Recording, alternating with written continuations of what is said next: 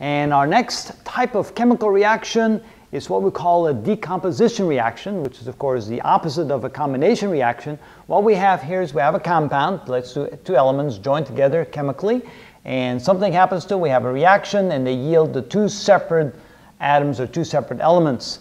How does that happen? Well, typically we need to nudge a little bit, we need to do something to it. Here we have the reaction with a little triangle over it, which means we have to add heat to the reaction, otherwise this would not normally occur. We find that most decomposition reactions do need some help. Normally the reaction will go the other way from this to here, but if we heat it up or do something to it, we tend to be able to drive it to the right and decompose or separate the elements that are within the compound here, within the molecule. So here we have what we call dinitrogen oxide or nitrous oxide, also known as laughing gas.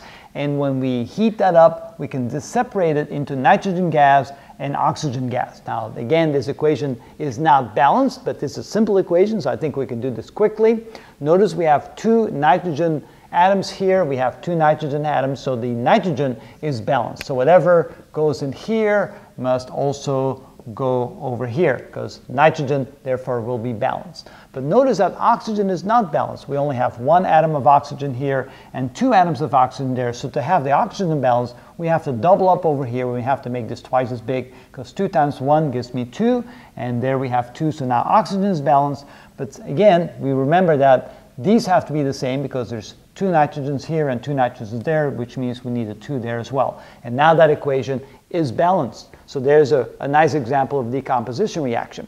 Another example of that is the water molecule. Well, normally water doesn't dissociate or dissociate the hydrogen and the oxygen from each other, but if you put an electric current through water, which is known as an electrolysis, then we can actually cause the hydrogen and the oxygen to separate, and we end up with hydrogen gas and oxygen gas, and that's actually how you can produce from water an element that you can actually burn and use for energy. So that's been thought of in the means of trying to come up with better sources of course, energy. But again, this will not happen on its own. Water will only dissociate a very slight amount, about 1 in 10 million atoms will actually separate the hydrogen and the hydroxide ion, which then potentially could lead to this separation like this.